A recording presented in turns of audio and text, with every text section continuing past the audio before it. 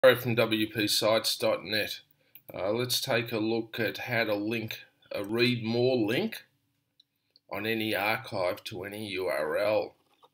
In this example, the read more link is linked to an archive page, a category archive page. So all posts in one specific category link to the archive page when you click the read more link. So let's take a look at an example, and this is the read more link. I've modified the text, and the code enables you to do that as well. When I click the read more link, it goes through to the category archive page, and in this example the name of the category is home.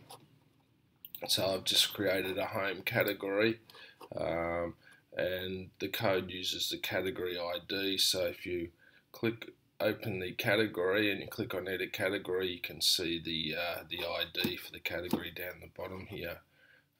So you can swap that out in the code to match the category ID that you want to link to, and this code only affects all posts under the home category.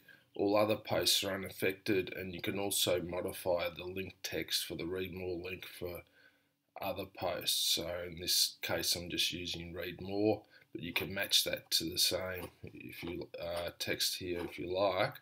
And in this case, when I click the read more link, it goes through to the single post.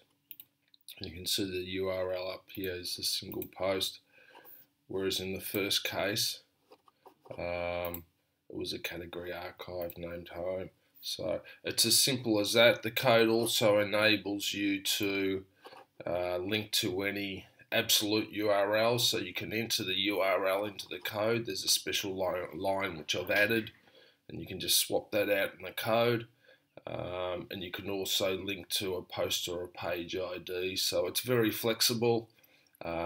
It's not just enabling you to link to a category archive. You can link to anywhere you like, any external URL, any front end URL, any attachment page, or anywhere you like. So you can read more about the tutorial on WPSites.net, and support's provided for members of WPSites.net. So all the code is fully supported for the installation, and if you need some small modification of the code, that's also included in membership.